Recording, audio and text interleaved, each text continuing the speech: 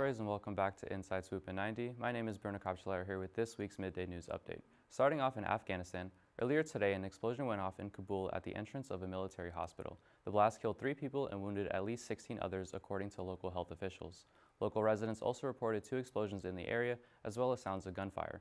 No one has claimed responsibility of the attack as of now. However, according to a report from the Associated Press, IS, an Islamic State group who rivals the Taliban, have stepped up their attacks on the Taliban since they took control of Afghanistan.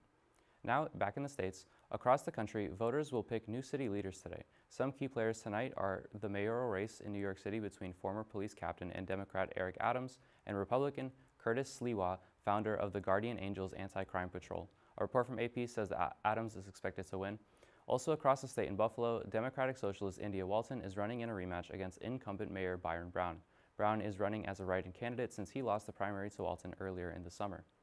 Ending today, President Joe Biden spoke at the UN Climate Summit about the importance of preserving forests in the fight against climate change. Yesterday, President Biden also spoke about his goal to put the United States on a path to have its output of coal, oil, and natural gas pollution by 2050. However, troubles back in the States shadow his efforts abroad. Currently, Biden's $1.75 trillion infrastructure proposal is still in the House. In that plan, $555 billion are meant to be spent on provisions to combat climate change. Well, Ospreys, that's it for this edition of Inside Swoop in 90. I'm Bruno Capsular, and thank you all for watching.